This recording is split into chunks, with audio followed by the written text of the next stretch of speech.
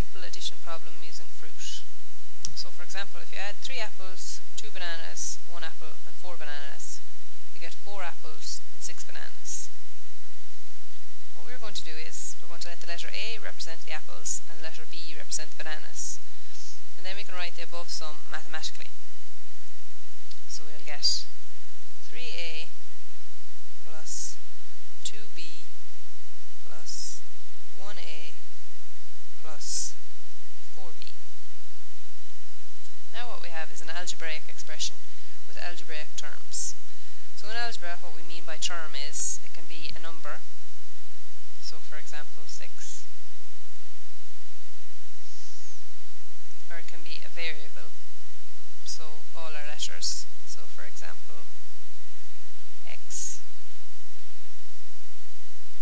or it can be a number multiplied by a variable, so for example 3a. Now, just like we can only add bananas to bananas and apples to apples, in algebra we can only add like terms. So if we look at examples, we can add 2a plus 1a because they're like terms. They both contain a. So we get 3a. But in the second one here, the first term contains ab, and there's no b in the second term, so we cannot add these because they are not like terms.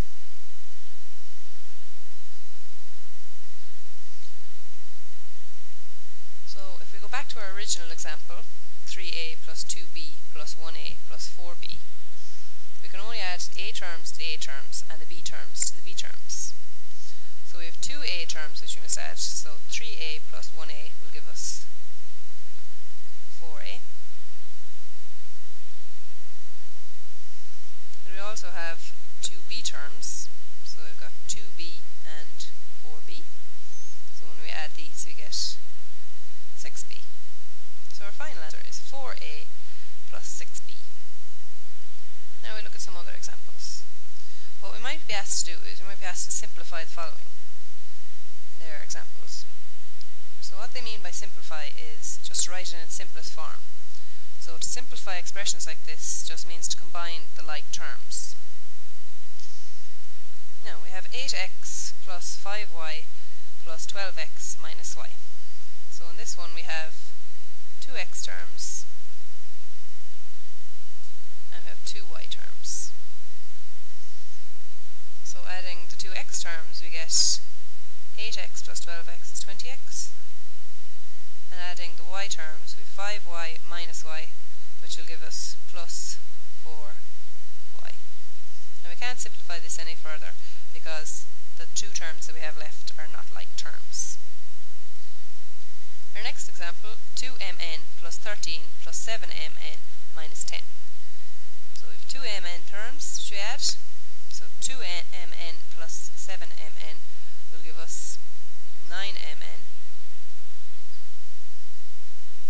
and we have 2 terms just numbers, so 13 minus 10 will give us 3. Our next example, in this example we have m terms,